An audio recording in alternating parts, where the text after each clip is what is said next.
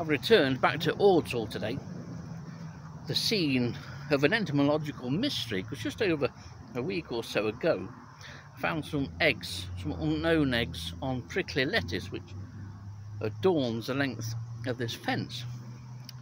Well, there's been quite a lot of development. Those eggs have hatched, but the mystery of the Ordsall eggs still remains.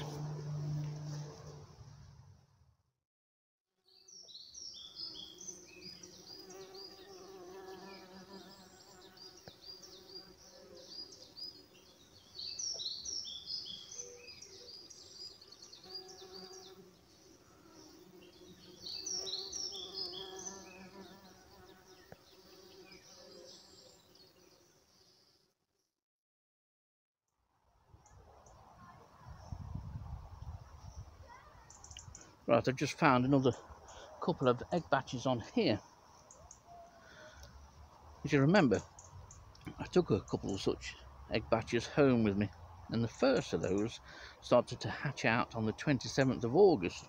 Now, prior to hatching, the eggs are quite an orangey reddish colour, but as they get nearer to the point of hatching, they sort of go matte and develop a brownish tone. The emerging nymphs are red, which is typical of pretty much most myrid and rhopalid type bug nymphs.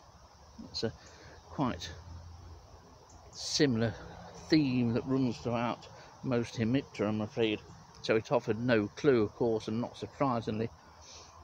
But by the 30th of July, growth was starting to prove to be swift, and I noticed that some nymphs had already molted to second instar. Now, I'll put photos in as I talk about each instar.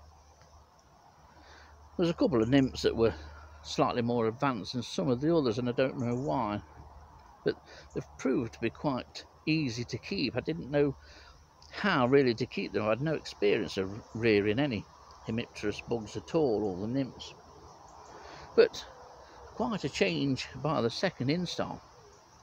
And then by the 1st of September, even more of a change, and I noticed that they were now in third instar. At least some had gone into third instar, and yet another rather dramatic change, and of course slightly larger, although they're still no more than 3 millimeters long at this point.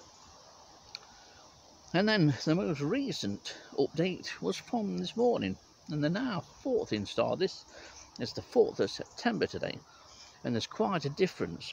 Now, by the looks of the one that I'll show you on this photo, it's probably either got one more instar to go, or it's going to be adult. And although I've done quite a lot of trawling on the internet, and I know one or two other people have as well, I must admit I'm still no nearer decided on species.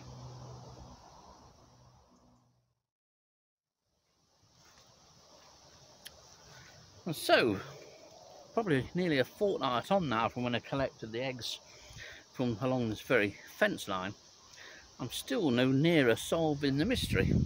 And quite frankly, although I could continue to trawl the internet and look to try and find a match to these latest pictures of the nymphs, I'm enjoying the mystery of it all, and I find it very pleasing, especially to go through this process. Say, rearing bugs is something I've not done before, so it's quite fortunate that it's worked out all right and proving very easy, and there's no real sort of care to them at all.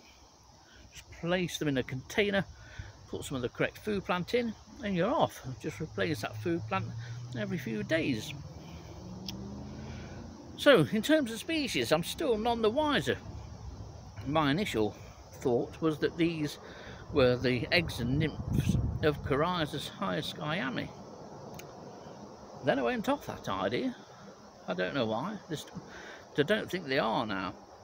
At one time I thought that maybe it was another rhopalid bug, a bug with a nice short name of Stictochlurus punctata noversus, or words to that effect. I don't think it's that either. I've found the nymphs, or late instar nymphs of that. This isn't it. All the way along I've been presuming that these are rhopalid bugs. I'm not so sure they are.